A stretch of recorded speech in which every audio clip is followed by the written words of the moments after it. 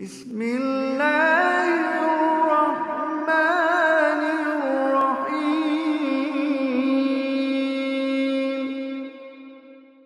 Assalamu alaikum wa rahmatullahi wa barakatuh, and welcome to episode 10 of the Talking Seerah podcast. In our last episode, we spoke about the attack on Islam faced by the Messenger sallallahu alaihi wasallam and his Sahaba radiyallahu anhum.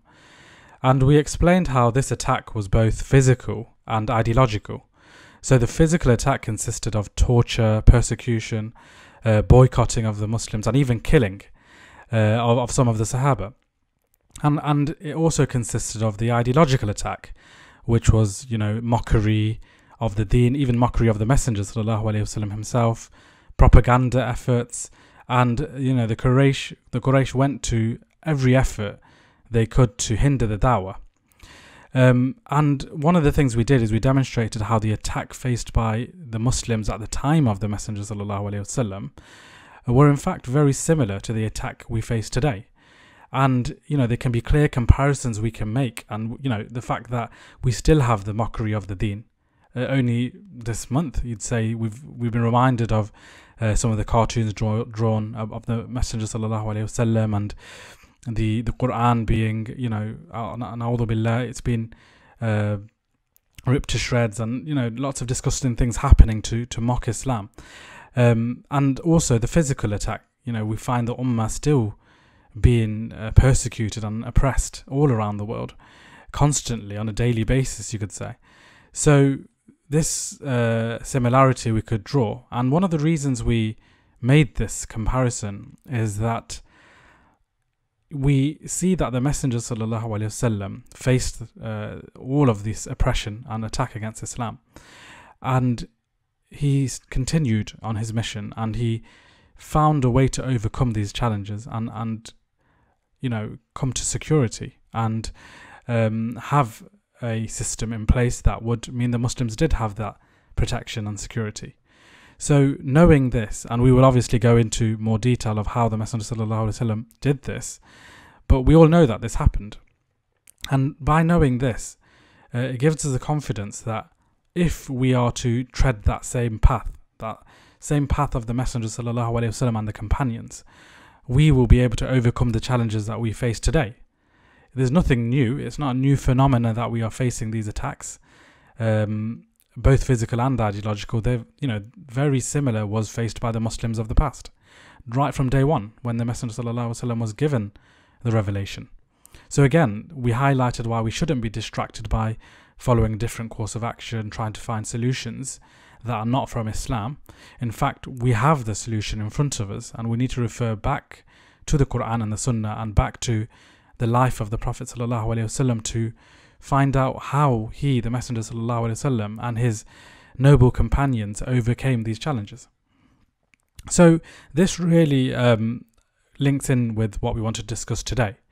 I want to really focus in depth on one of the issues we spoke about last time, but go into a bit more detail.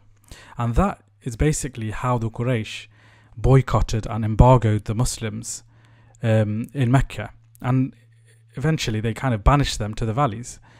And there's two reasons really I want to focus on this today. And number one is that you'll find that many books of Seerah, especially the modern books of Seerah, they don't really cover this event in great detail. It's mentioned, a few paragraphs maybe, but you'll find that there's not much detail on this event. And I think that's quite unfair, because this boycott, this embargo, actually lasted 3 years. And we know that the Meccan period is only 13 years. So a significant amount of time the embargo occurred. And so I think this is the first reason I want to kind of touch on it a bit more depth and explain what really happened and the environment surrounding it. And number two really is that when looking into it and reading about this event and doing my research, I find that there's some really key lessons that we can, take from this event and how the Messenger sallallahu alaihi wasallam overcame this event in our lives today. There are some clear comparisons we can make, and as you know, this series, that's a really important priority for us, that we want to make those comparisons so that we can see the practical implementation in our lives, and it's not just a story of the seerah, it's not just information, it's something that we can practically apply in our reality today. So, these are the reasons really I want to cover this event in more depth. So, what were the events leading up to the boycott and the embargo? So, it was around the 6th or 7th year of prophethood, according to the evidence, that as we spoke about in the last episode, the environment against the Muslims became very hostile and very harsh, and the Quraysh and the enemies of Islam were seeking any opportunity to hinder the da'wah, and that, as we spoke about, they went to every length possible to physically oppress the Muslims and also ideologically harm Islam. And with this environment, this very hostile and harsh environment, the Quraysh, obviously, they were attacking the companions, and they initially targeted the weak companions. But when they realized that nothing was really changing and the Muslims, really became even stronger in their deen, the Quraysh realized that they needed to do something more.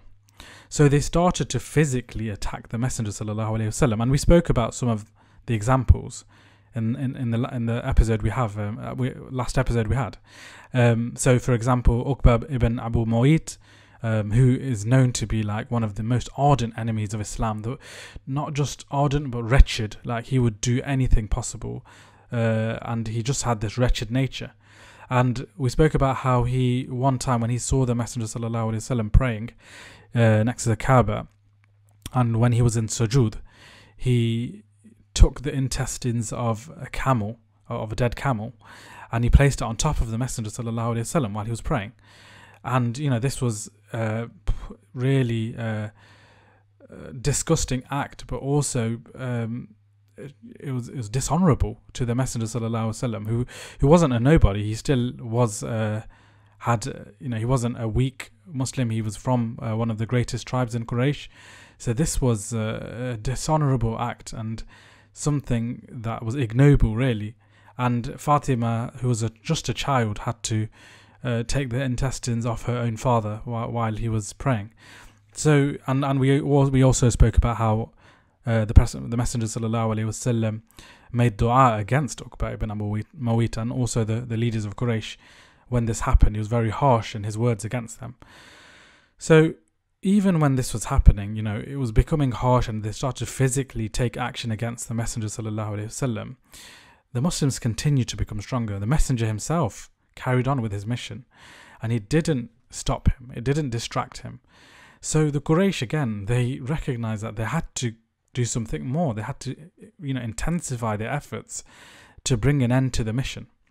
And that's when they came up with the idea of bringing an end to the Messenger sallallahu alaihi wasallam himself, i.e. killing the Messenger. The voices started to become louder about killing the Messenger sallallahu alaihi wasallam. So in another incident, we found that Uqba ibn Abu Mu'ayt, the same wretched, ignoble character, he attempted to strangle the Messenger sallallahu alaihi wasallam while he was praying with his his shawl or his scarf. He tried to strangle the Messenger sallallahu alaihi wasallam near the Kaaba, but to almost near death. The Messenger sallallahu alaihi wasallam couldn't breathe, but alhamdulillah, Abu Bakr walked past and interceded, and he saw what was going on, and he stopped Uqba from doing what this wretched man was doing to the Messenger sallallahu alaihi wasallam. And it was that famous words that we all know that Abu Bakr said in this occasion, where he said that, do you want to kill a man just because he says my Lord is Allah?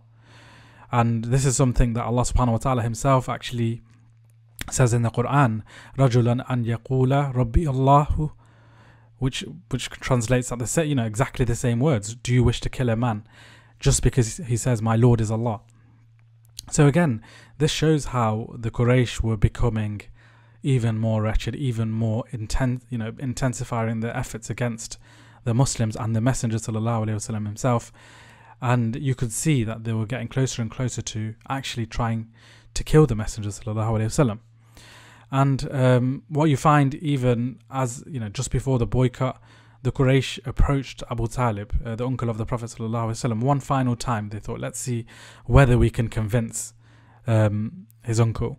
And it was a strange offer, really, but they offered Abu Talib another boy in exchange for the Messenger sallallahu alaihi wasallam. Very strange, and something you think, why would they even offer that? And even Abu Talib himself thought it was really strange and didn't think that was a fair bargain. So they said, oh, Abu Talib, we've bought you a smart boy in the bloom of his youth. You could use his mind, his strength, and take him as your son in exchange for your nephew, who and your nephew who has run counter to your religion, brought about social discord, found fault with your way of life. They were trying to really highlight the things that the Messenger disagreed with Abu Talib, obviously his belief. And when they say exchange for another boy, what they mean is another boy would be exchanged for the Messenger sallallahu alaihi wasallam so that they could kill the Messenger, subhanallah. So they offered this, and Abu Talib obviously responded thinking it was an absurd offer. And he said, this is an unfair bargain. Do you think I'm going to give up my son? Because he saw the Messenger sallallahu alaihi wasallam as his son. He brought him up when he was young, and he was an orphan. So it was even though in relationship wise, it was uncle-nephew relationship, but in reality, Muhammad sallallahu alaihi wasallam was literally like a son to Abu Talib. And he was saying, do you think I'll give you my son to kill him? By Allah, this is incredible. This is deluded. And he refused, obviously. But what Abu Talib realized when the Quraysh made this offer is that the Quraysh had real intentions to kill the Messenger sallallahu alaihi wasallam. So this was serious, and something needed to be done. And in this environment, the Abu Talib wanted to avoid a situation where the Messenger sallallahu alaihi wasallam would be harmed or even threatened about his life, threatened to be killed.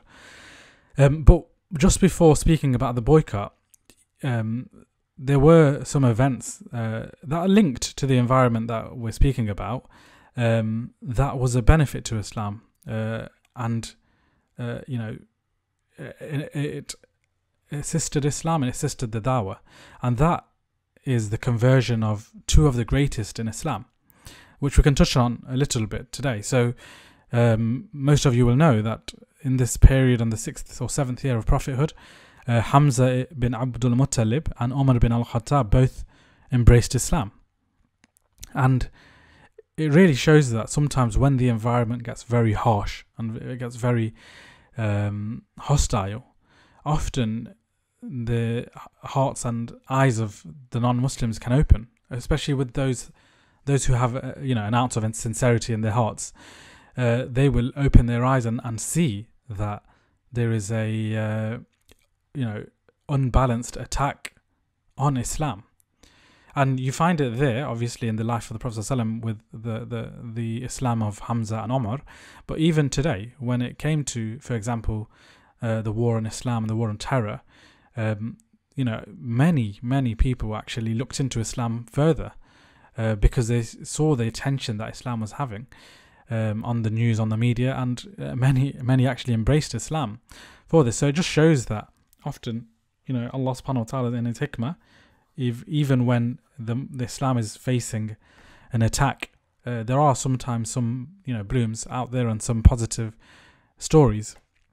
So this was the case in the time of the Prophet sallallahu alaihi wasallam, where when the situation became really harsh, the Muslims were aided by the Islam of these two giants of Islam, you could argue. So just to cover off the conversion, really, and everyone should know this, so I won't go into too much detail, but try to highlight some of the lessons we can take from this. The conversion of Hamza ibn Abdul Muttalib, the story really goes that he was once away, and Abu Jahl ran into the Messenger sallallahu alaihi wasallam. He bumped into him, and because of this environment that we were speaking about, he began to curse the Messenger sallallahu alaihi wasallam, and very harshly. It wasn't even like his normal curses. It was to the greatest extent possible. He was cursing him, insulting the Messenger sallallahu alaihi wasallam. Not just the Messenger, he was insulting his tribe as well. And in some narrations, he even attacked the Messenger sallallahu alaihi wasallam. So it was a very hostile and insulting attack on the Messenger sallallahu alaihi wasallam, and no one was there to defend Muhammad sallallahu alaihi wasallam. And there were a few women, slave women, that were around the Messenger sallallahu alaihi wasallam when this happened. So when they saw Hamza, when Hamza was returning from his hunting expedition, the women really taunted Hamza, and they were saying to him, this is your nephew. How, where's your honor? How can you not be here to defend Banu Hashim and defend the Messenger sallallahu alaihi wasallam? So when Hamza obviously was surprised, and he asked what happened, and they explained to him that Abu Jahl went on a real mad one really, and he insulted the Messenger like he'd never done before. So when Hamza heard this, obviously this is his nephew, and not just his nephew, they were very close. They were very close friends. So even before Islam. So and it's his family, it's his tribe. So Hamza's blood began to boil. He immediately, not changing nothing, he didn't go back home. He, with his gear, with his bow and arrow, he immediately marched to Abu Jahl in front of the Kaaba, and he smacked him across the head with his bow. And he said, out of anger, and he just blurted it out. He said, "How dare you do this to my nephew? I am now a follower of his religion." And he said this out of anger. He didn't really sincerely mean it, but he said it out of kind of pride and defense of the Prophet ﷺ and his tribe. And even it surprised him that he said it. So obviously Abu Jahl was surprised with what Hamza had said, and his tribe even got up to defend Abu Jahl. But when he saw this, Abu Jahl, he said, "Look, leave it. In fact, I have cursed his nephew like I've never done before." So they sat back down. Anyway, Hamza went home, trying to just reflect on what he had said and the dilemma he was in, because obviously now he's made such a big statement that he's become Muslim. He can't really go back on his word. It'd be embarrassing for someone to just go back on their word after saying this, especially he said it in front of nearly everyone, and in the marketplace right in front of the Kaaba. So in this dilemma, he made dua to Allah. He kind of wanted to sincerely accept Islam, not just out of kind of pride, but really accept Islam. So he asked Allah to either show him a sign that Islam is the truth, or will for him to die, because he couldn't face going back and saying that this was just out of pride and out of anger. Anyway, the next morning, obviously, he woke up, and he did have that sincerity. He went to the Messenger sallallahu alaihi wasallam, and he was given a bit more da'wah by the Messenger sallallahu alaihi wasallam, and Islam did enter his heart. He recognized that this was the truth, and now he sincerely embraced Islam. He knew that this was the truth, and it wasn't just out of pride and anger. He embraced Islam, and it wasn't just an emotive thing. His thought process, his sincere belief that Islam is the truth, and the Messenger sallallahu alaihi wasallam is indeed the messenger of Allah. So with the Islam of Hamza, obviously this gave a lot of support to the Messenger sallallahu alaihi wasallam and Islam itself. This was the first time a senior chief of Quraysh, someone so senior, had embraced Islam, and this had a massive impact on the Quraysh as well. They had to now think about what they needed to do, and it gave a greater reason why the Quraysh had to do something much more severe than just the torture that they were doing, which was bad enough really. So just 3 days later, it's narrated, only 3 days later, subhanallah, another major conversion took place, and that was a conversion of none other than Umar ibn al-Khattab radiallahu anhu. So this everyone obviously knows this story, and again, I don't want to go into any depth of this, but speak about some of the events that happened before it and even after it. So we all know about the dua that the Messenger sallallahu alaihi wasallam made before Umar became Muslim, and it was basically for one of the two Umars to embrace Islam, either Umar bin al-Khattab or Abu Jahl, who obviously his name isn't Abu Jahl.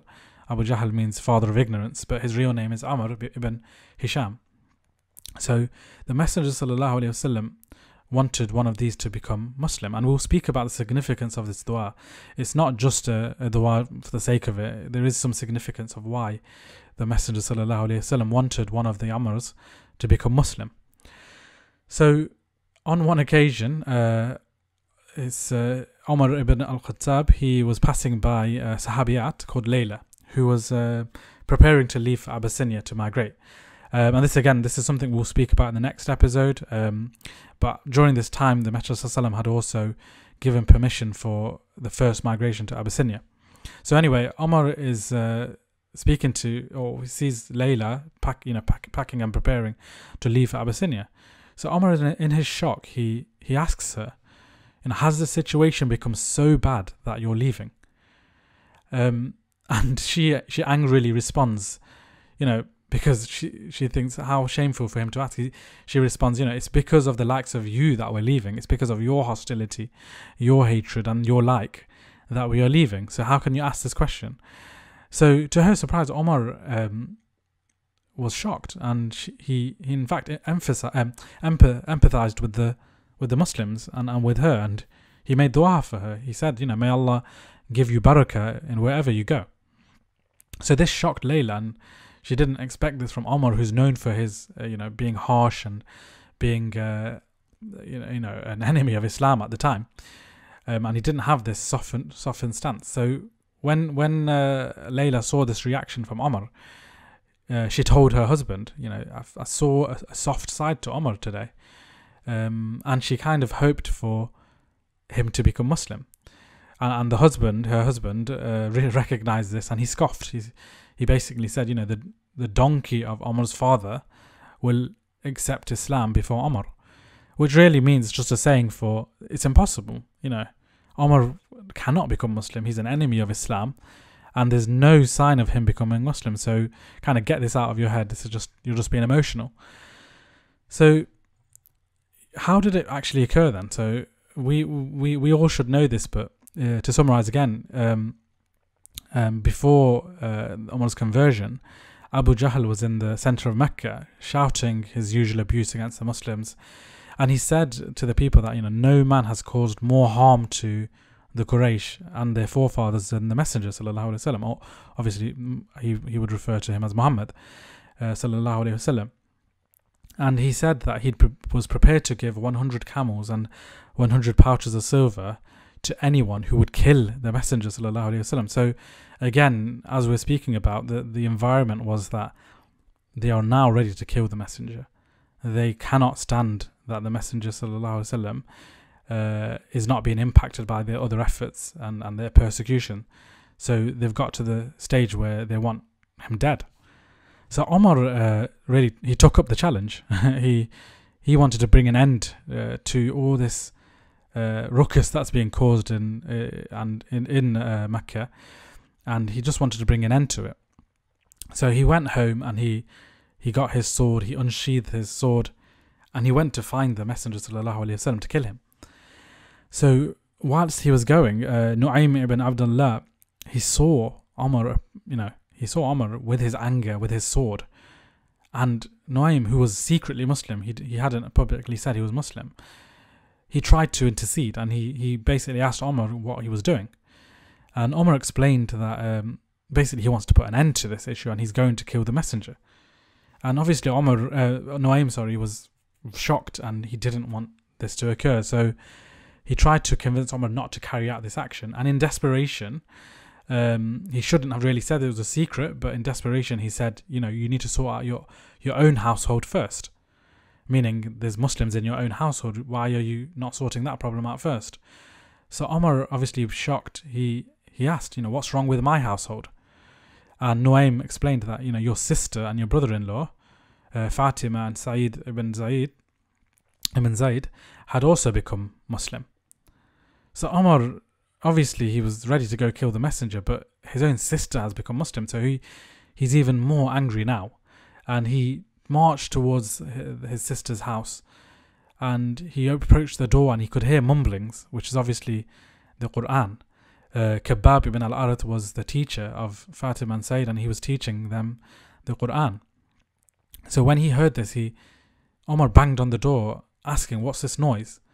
And Khabbab quickly hid, and Fatima hid the verses of the Quran that they were reciting. So Omar entered and said, what are these noises that I'm hearing? And obviously Fatima and Saeed, they denied. They said it's nothing, you didn't hear anything. But Omar, he insisted, because he knew he heard something. And then he said, I've heard that you've embraced Islam. And again, Fatima and Said, they denied the claim. They said, no, we haven't become Muslim. It's a lie. And, they tried to still contain the secret. So obviously Omar got angry because he had heard this. So in his anger, he went to hit Said, and he accidentally hit his own sister, whose lip began to bleed. And in this anger, both Fatima and Said, they got angry and said, yes, we do believe in Allah and that Muhammad sallallahu alaihi wasallam is the messenger of Allah. You do as you please. So they admitted that they had become Muslim.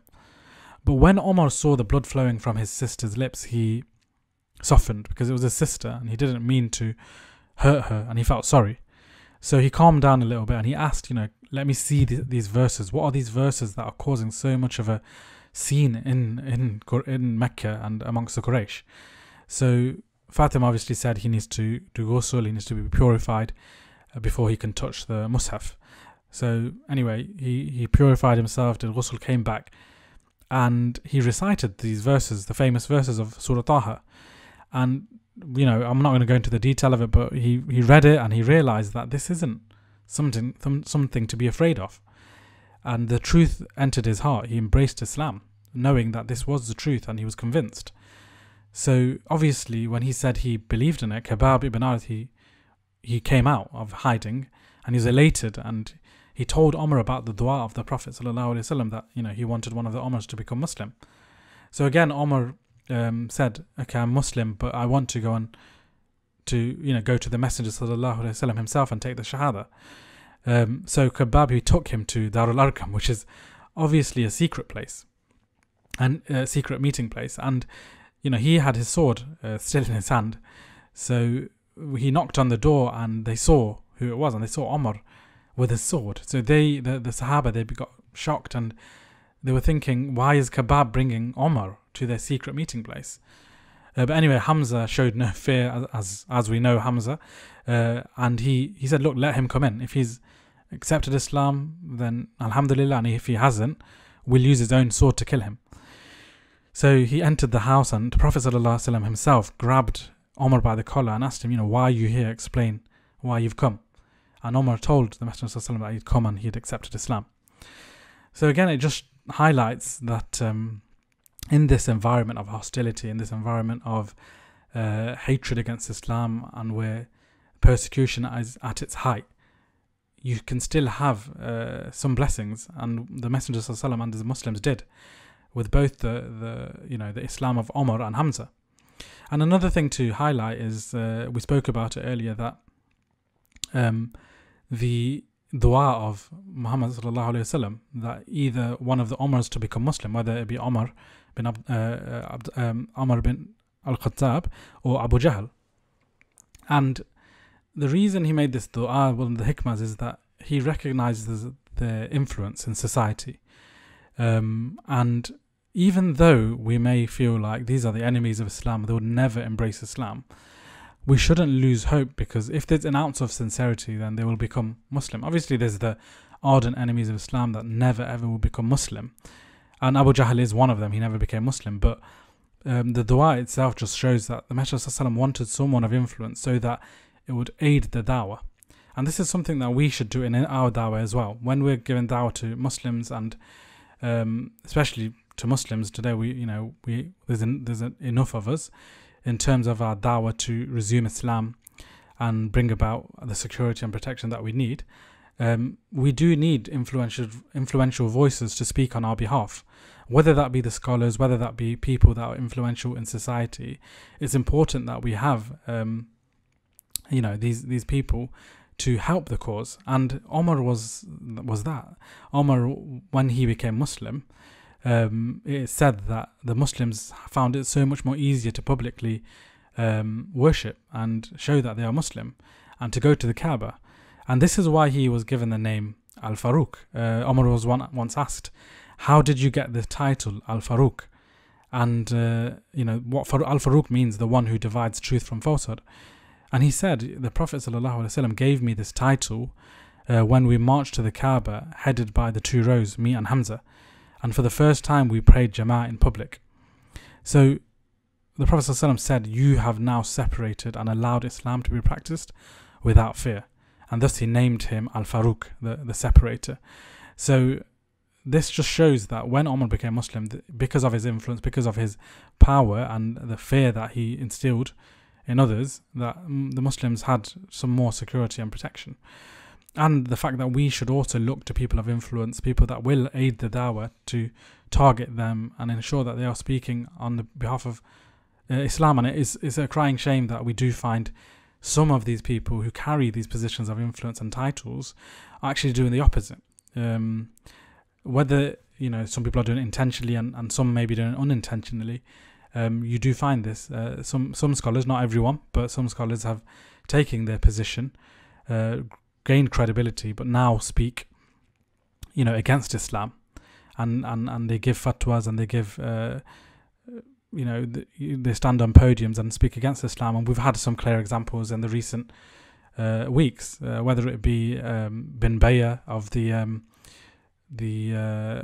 Forum for Peace in UAE.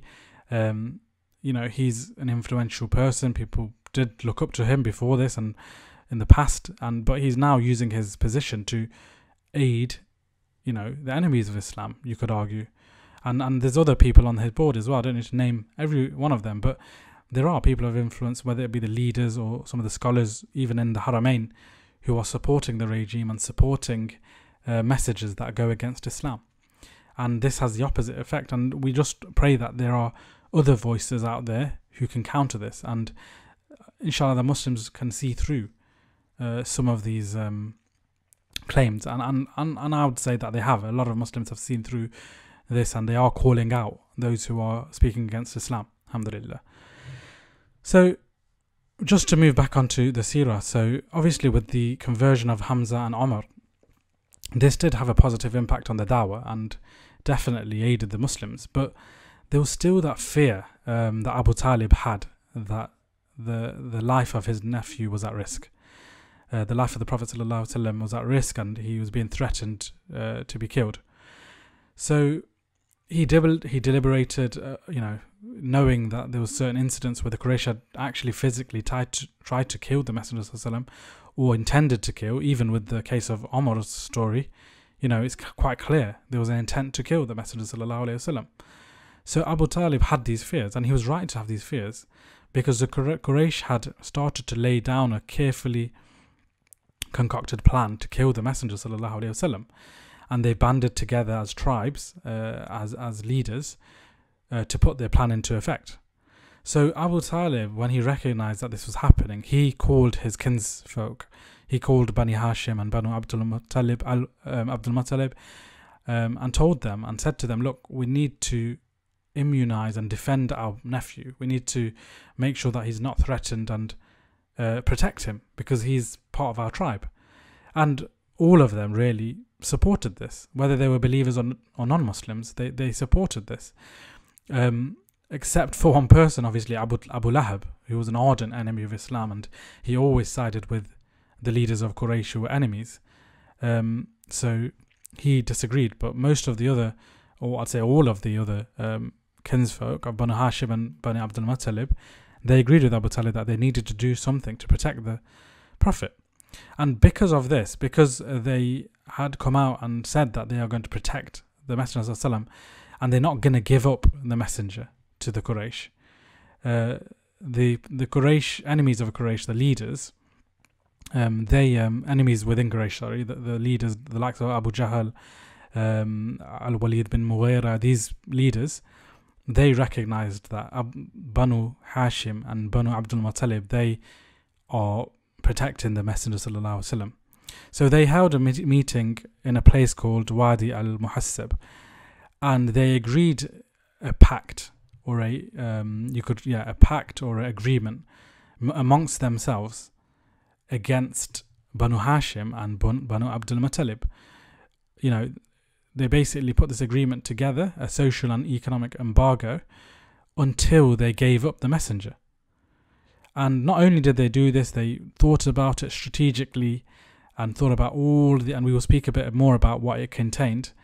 And they hung this up in the Kaaba itself, in a parchment. So in this, obviously, now this embargo that had been placed on Banu Hashim and then extended to Banu Abdul Muttalib, Abu Talib realized this was hostile, and he decided to take his tribe outside to the valley of Mecca, outside the eastern outskirts of Mecca, and they were confined to this kind of side of the desert called Shib of Abu Talib. And this embargo, this boycott of economic and social boycott, this lasted around 2 to 3 years. So you can imagine the dire situation. In the middle of the desert, the Muslims were basically being starved to death. They were being starved, and it was really extreme, and it was really hostile, and many Muslims and even non-Muslims of the tribes of Banu Hashim and Banu Abdul Muttalib were even dying. So what did it include? Let's go into a bit more detail. Everybody knows it's an economic and social boycott, but what did it actually include? It started off with Banu Hashim. So it was initially Banu Hashim, which is the tribe of Muhammad sallallahu alaihi wasallam. And then when the Quraysh realized that Banu Abdul Muttalib were also going to protect the Messenger sallallahu alaihi wasallam, they extended it to them. They said the boycott applies to both Banu Hashim, Banu Abdul Muttalib, and the Muslims. So this boycott applied whether they're non-Muslim or Muslim to those two tribes. And there's very clear reasons for this, because they know that tribal society is very strong in the Arabian Peninsula at the time. And if you can kind of, exile or even kind of cause a barrier from the rest of the Quraysh, then what can happen is that tribe itself may feel hostile towards the Messenger sallallahu alaihi wasallam, and there may have been voices within them that wanted to give up the Messenger sallallahu alaihi wasallam. So they wanted to create this kind of situation. So the boycott included an economic element and a social element. So the economic element had 3 key aims. The first one was, or 3 key provisions, you could call it, 3 clauses. So the first one was to forbid anyone doing business with Banu Hashim and Banu Abdul Muttalib. So there was no trade to happen between these tribes and the Muslims. And what this did was it cut off all the livelihood that they had. And it created a situation where it was basically starvation of the Muslims and the tribes. The Muslims and these tribes, they were forced to eat tree leaves, really, and camel dung. There was a situation where a Muslim would go out to do his business, and he'd be come across camel dung. And obviously, in his desperation of being starving to death, really, they would take this camel dung and they would wash it, and they would kind of try to cook it and eat it because of the nutrients that it may have.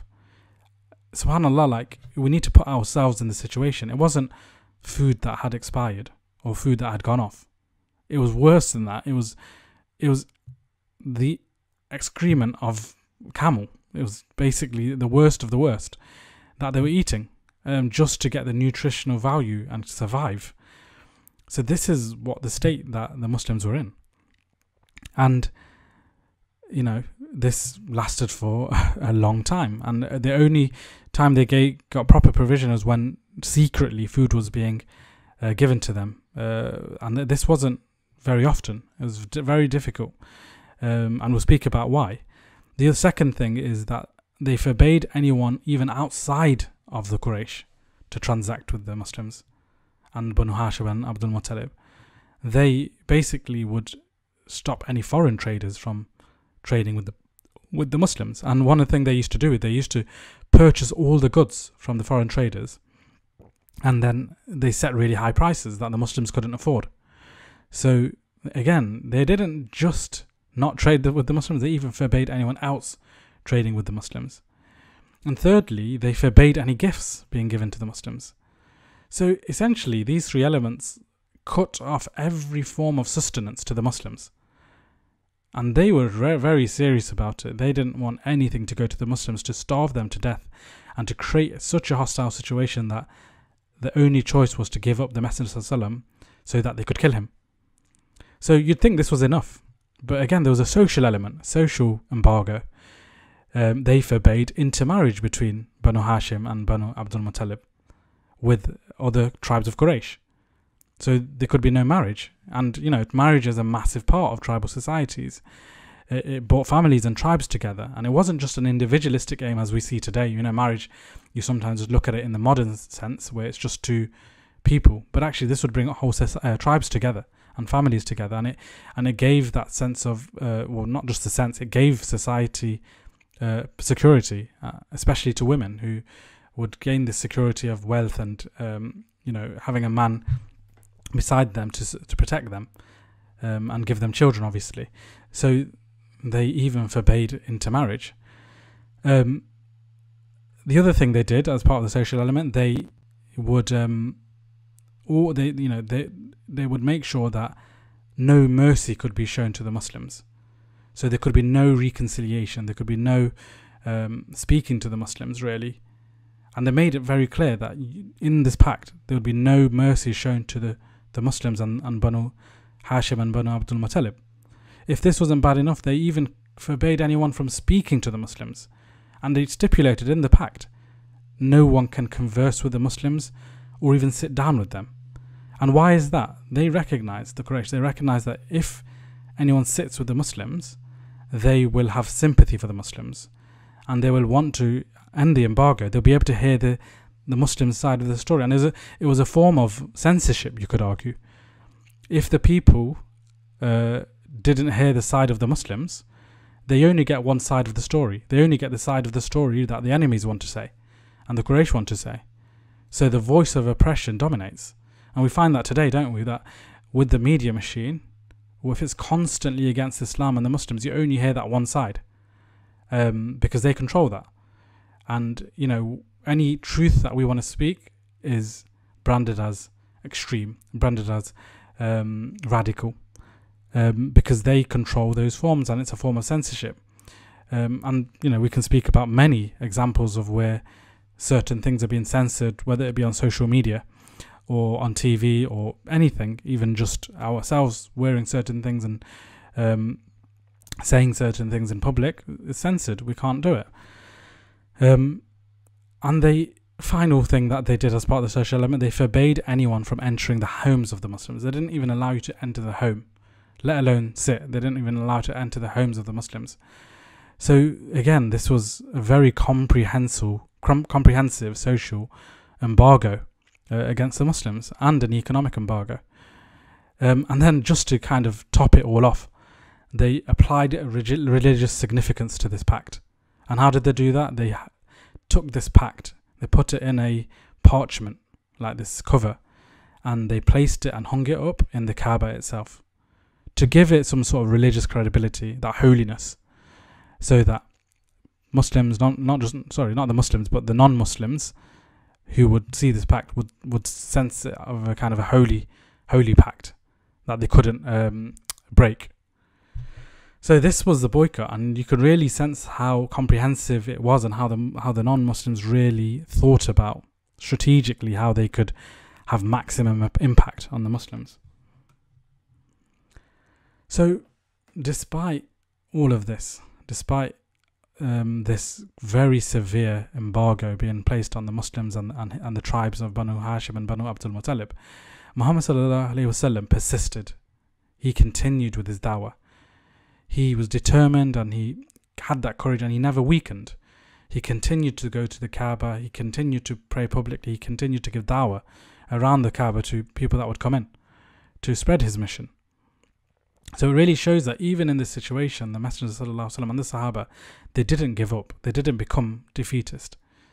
And after 3 years had passed of this embargo, discontent started growing, even amongst the members of Quraysh, the ones that weren't impacted by the embargo. They started recognizing this wasn't fair. And Hisham ibn Amr, he was someone who secretly sent food to the Muslims. He started having sympathy for the Muslims, and he went to Zuhair ibn Abi Umayyah, who was actually part of the same clan of Abu Jahl, Banu Makhzum, but he was related to Banu Abdul Muttalib through his mother. So on his mother's side, he was related.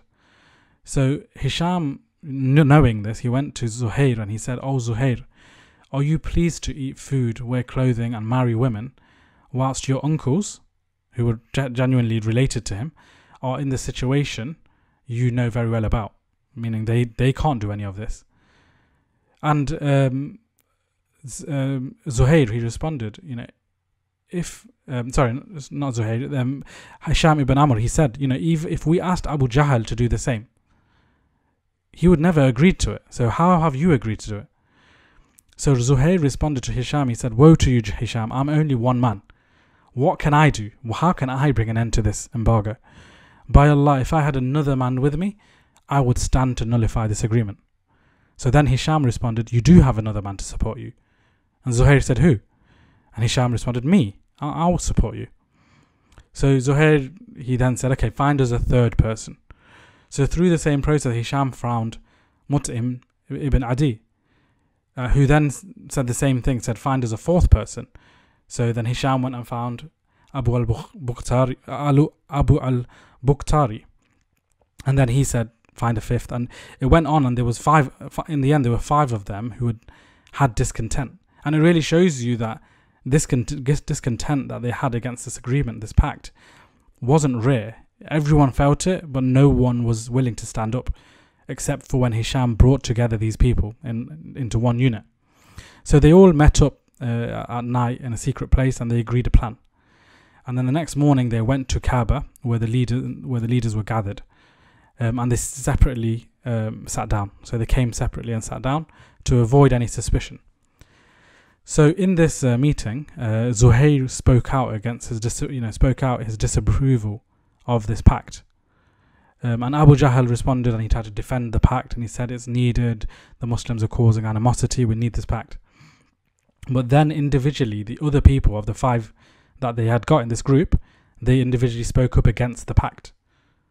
And they were showing their disapproval, their discontent, and spoke out against it. And Abu Jahl soon realized that there was a conspiracy here. They had all got together, and this had already been agreed. So he realized that this discontent was planned. So in the meantime, whilst this was happening, Allah subhanahu wa ta'ala revealed to the Messenger sallallahu alaihi wasallam that this pact that was hung up in the Kaaba had been eaten by ants, except for the words Bismillah, the start of because obviously they still believed on Allah, so they would start it with Bismillah. And Abu Talib informed the Quraysh of this and said, look, this is what has happened to your pact. It's been eaten. And they laughed and they said, no chance, this couldn't happen. How would Muhammad sallallahu alaihi wasallam know this? It's been in the Kaaba, no one's touched it, no one's even seen it. It's in this parchment. So when they laughed and they said, look, if you're right, then we agree to end the pact. But if you're wrong, then give us Muhammad sallallahu alaihi wasallam and we'll allow us to kill him. So Abu Talib, being confident in what the Messenger sallallahu alaihi wasallam said, agreed. And to their amazement, to their astonishment, what the Messenger sallallahu alaihi wasallam said about the agreement being eaten by the ants, except for the words Bismillah, had occurred. And when they saw that, they're astonished and shocked. And you would have hoped there'd be some sincerity where they think there must be some truth to what the Messenger sallallahu alaihi wasallam had said. However, because of their arrogance, their pride, they didn't believe. They claimed that this was magic. And just really shows you that despite any miracle that was placed in front of them, they will never believe. Even the greatest miracle, as we spoke about in previous episodes of the Quran itself, they just have that seal over their hearts, no ounce of sincerity, and that pride that means that they will never accept Islam.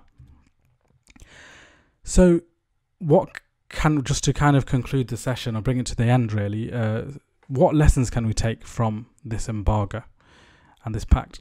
Number one, really, I think the most important lesson is that this pact and agreement was rigorously well thought out by the Quraysh. It was a very comprehensive strategy to maximize the impact against the Muslims.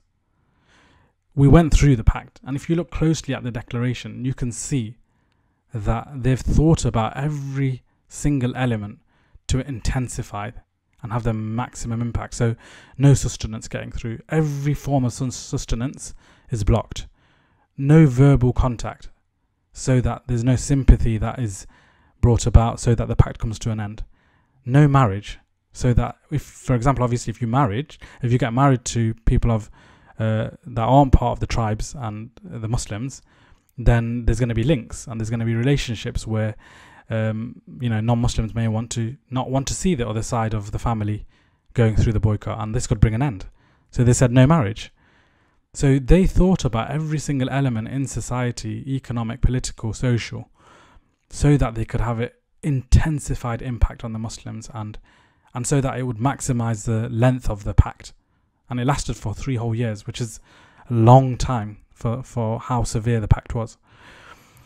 And it's a clear comparison we can make with today. The enemies of Islam today, they spend their millions to develop strategies to hamper and harm the revival of Islam. With their sanctions, they've paralyzed entire nations.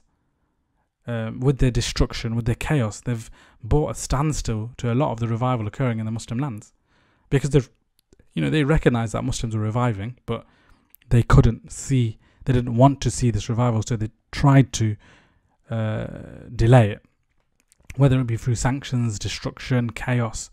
You can see most of the Muslim world is in destruction.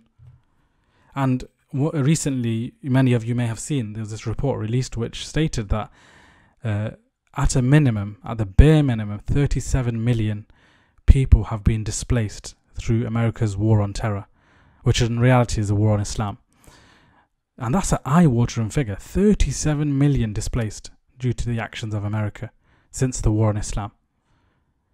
And just think about the impact that's had on the Muslims.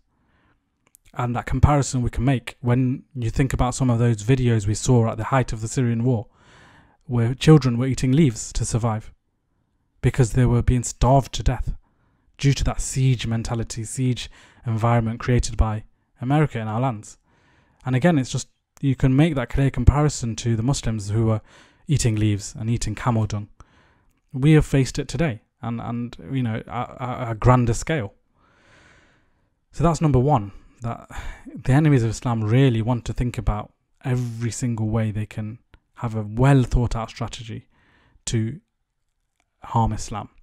Number two, when the pact came to an end, it really shows how there is goodness in people, even if they're not Muslim. There is goodness and there is sincerity amongst people, but the problem we have is that the system that dominates prevails, and it has its checks and balances. So even though people may have sympathy with Muslims, have sympathy against the oppression of the Palestinians, for example, and there's people that will even want to speak out against it, you find that they're limited to the system. They're limited to lobbying or charity or speaking to the MP and whatever it may be, embargo, boycott. These are ideas. They're doing their best, but it's difficult because it's such a grand scale that we face today. It's difficult to bring an end to some of the oppression that's being caused. But you see that there are attempts, like Hisham. He had the willingness to find 5 people to bring this embargo to an end, and he did have sympathy for the Muslims. Number 3, the enemies are willing to give up on their principles to attack Islam and to attack the truth. The reality is the Quraysh were known for their hospitality and goodness. Even though, when we think about Quraysh, we think about their harshness towards the Muslims. In reality, before Islam, they were known to be the ones who would be the custodians of the Kaaba and host the Hujjaj and cater for their needs. And their hospitality was known amongst all the Arabs. And they also, the Arabs in large and the Quraysh, they had very strong tribal connections. And they'd do everything to protect the Quraysh. And this was massive for them. But due to their deep hatred for Islam, their deep hatred for the Messenger's mission and the truth, they were willing to declare such an agreement that would go against all their values and traits that they had.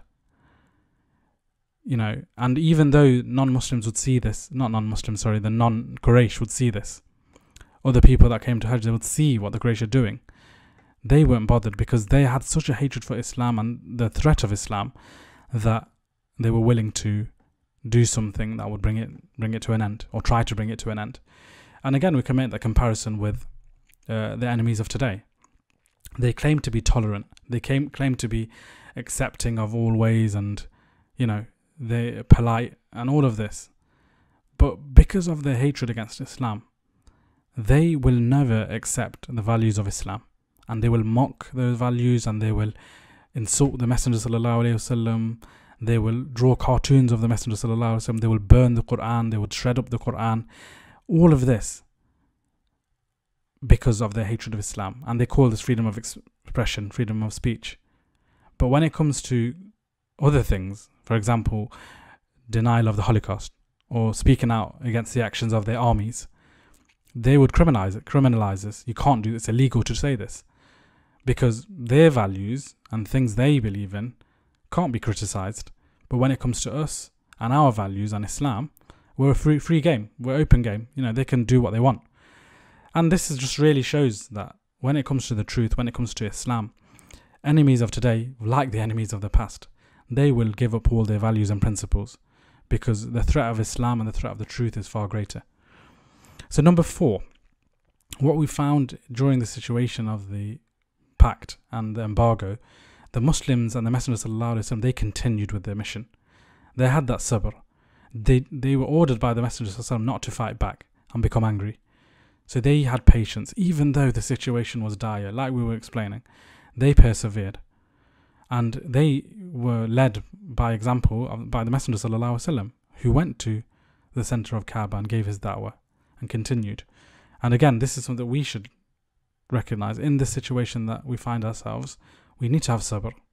We need to recognize that it will get harder. It will be difficult for many of us in different ways, but we need to stick to the Quran and the Sunnah. Number 5 is that we saw, when the Quraysh did this embargo and this hostility, there was a positive impact on the da'wah, because a lot of non-Qurayshi people that would see the embargo and the impact on Banu Hashim and Banu Abdul Muttalib and Muslims, they started opening their hearts to the Muslims and having sympathy for the Muslims. And this reached them, and the fact that they would actually come and try to listen to what the Messenger ﷺ had to say because of this embargo, because they had that empathy and that sympathy for the Muslims.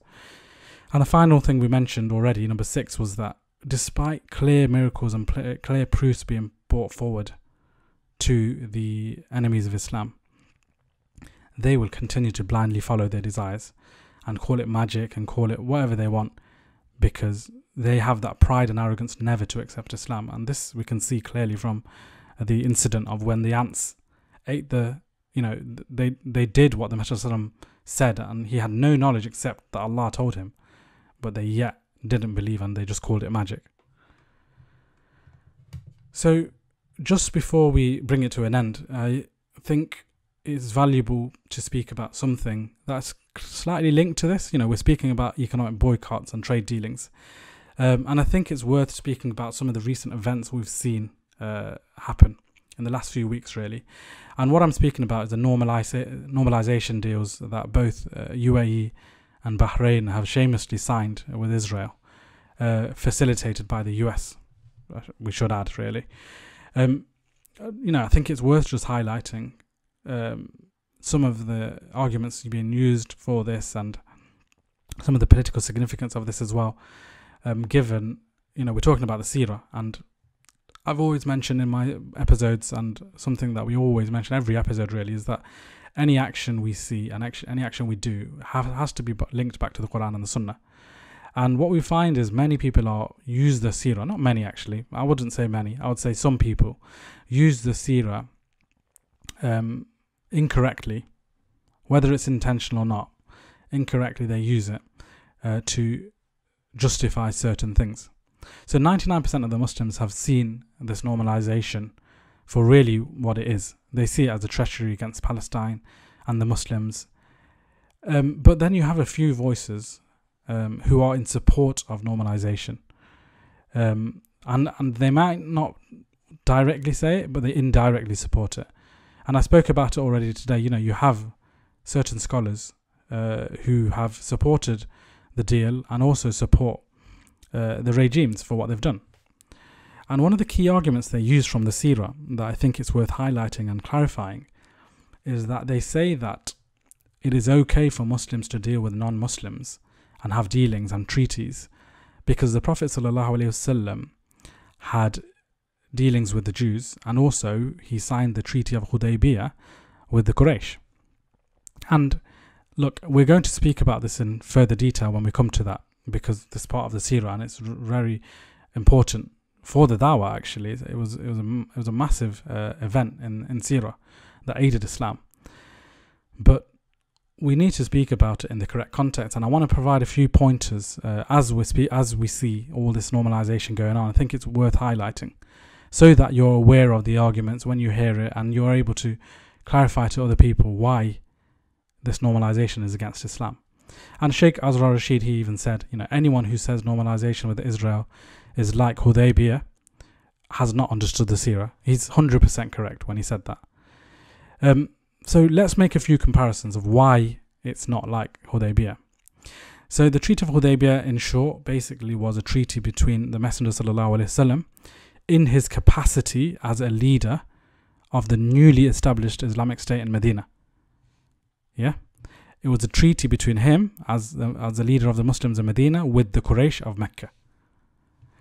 The UAE, Israel, and the Bahrain, Israel normalization agreements, they are between the UAE and Bahrain, which they aren't Islamic states. They're definitely not representative of the Muslims. They haven't been authorized by the Muslims, so they're not a legal, Islamically recognized leadership.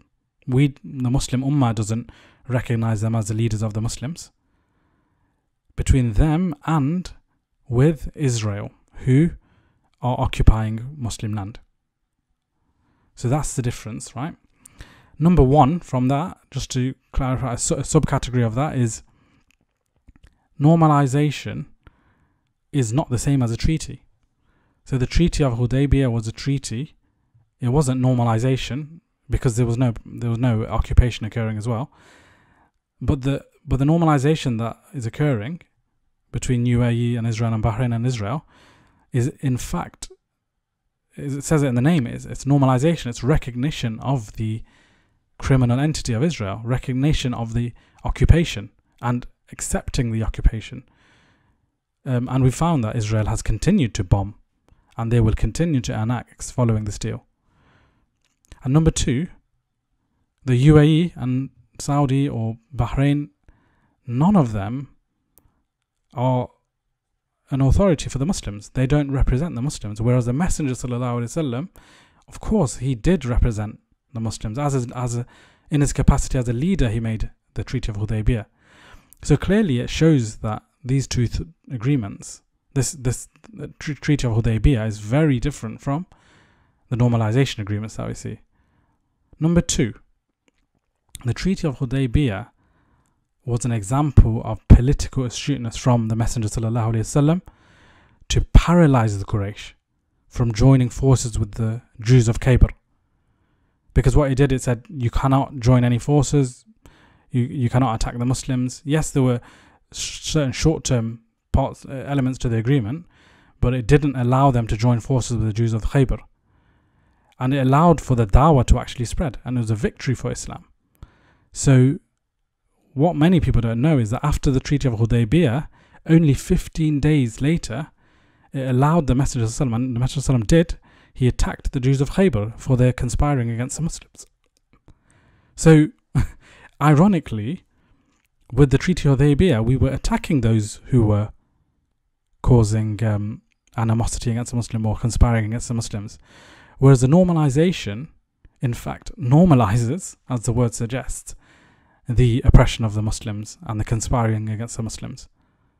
So, with one Treaty of Hudaybiyah being a victory, as Allah subhanahu wa ta'ala described it, Al-Fath, he described it as a victory, whereas the UAE and Bahrain normalization is in fact a treachery and in no way a victory for Islam and the Muslims.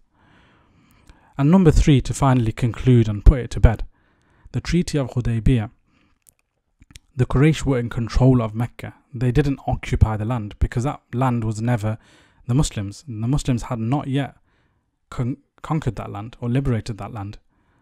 Whereas, as I've said, Israel is an occupying force. They're occupying the blessed land of Palestine and Bayt al-Maqdis. It's a clear aggression that as Muslims we cannot normalize. In the Sharia, we have to liberate this land and we have to remove the occupying forces.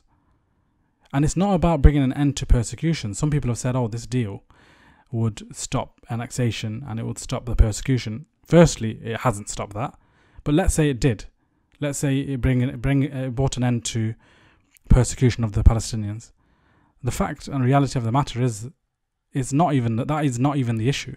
The issue isn't persecution. That's a sub-outcome of what's happening. The core issue is occupation. And only when this occupation is lifted and it's liberated from the oppressors and the occupiers is when the Muslims will be happy. So we just need to make it clear. This is a political action that the UAE and Bahrain are doing that in reality has been aided by the enemies of Islam, both Israel and America. So any Muslim would realize that this is not in aid of Islam. In fact, it is a treachery against Islam and the Muslims. And this agreement, in fact, this normalization, will allow for America to implement its broader plan for Palestine, which is the deal of the century. And this deal really surrenders the whole of Palestine to Israel. And this normalization that's occurring and more may occur, in fact, enables this. So inshallah, I pray that we've highlighted this and it gives a bit more clarity on the issue. And we, as Muslims, we need to continue. Alhamdulillah, the Muslims have shown that they are against this, which is brilliant, which is a blessing, which is, alhamdulillah, we do have Muslims that are sincere and recognize for what it really is. So we need to continue to raise our voices and make sure that we don't accept this. So inshallah, I won't take any much more time. We've gone over the hour, I think, and we've made some clear comparisons with our reality today based on what happened in terms of the boycott and the fact that the Islam of Omar and Hamza.